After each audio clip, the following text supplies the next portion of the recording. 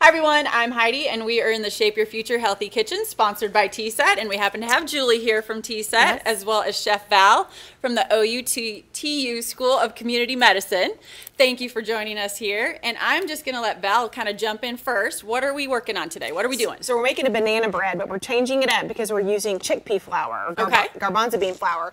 And so it's going to be allergen free in terms of the top 8 allergens. And so if gluten intolerance or any kind of gluten allergy that you might have, we're sidestepping that. Okay, this is a good alternative. Yes. Okay. So we have chickpea flour. Our dry ingredients here are chickpea flour, a little sugar, a little bit of salt, cinnamon, baking powder, baking soda, and then our wet ingredients are banana, canola oil, vanilla, a little bit of almond milk. And so we're just going to stir these together and pour them in the pan, pop it in the oven.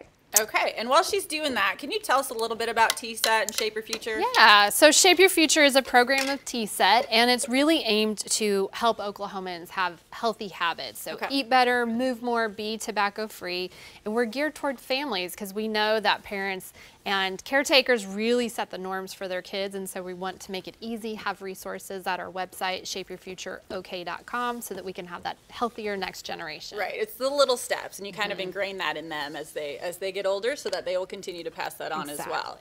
And I know some of these things, do you find them very easy for people? They're quick. I mean, is that a good... Yeah, a lot of it is what do you have around the house, or how can you add vegetables to a meal, or how can you have extra bananas so you don't have to have as much sugar as you might have in a traditional banana bread recipe. So it is, you know, what can we do? Small things, easy things, so that you are, you know, incorporating health or reducing your overall sugar intake and keeping you fresh and moving. Just monitoring those things, making little adjustments. Yes. All right, you are now to this point, so you had mentioned you pop it in the oven? Yep, pop it in the oven. This takes about 30 to 35 minutes depending on your oven.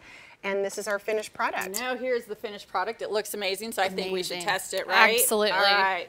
So I will go ahead and just dive in, and if you want to do the same. You're a middle eater, huh? I'm a middle, I know. Look middle brownie I just piece. destroyed the middle right off the bat. All right, I'm going to taste this. This was very popular at my house. Some people, I won't say who, didn't even know the difference between wheat flour and the chickpea flour. No, it is so good. Seriously, you need to try this one. For more information, go to the website, 2kj8rh.com, and I'm just going to keep eating and enjoy it.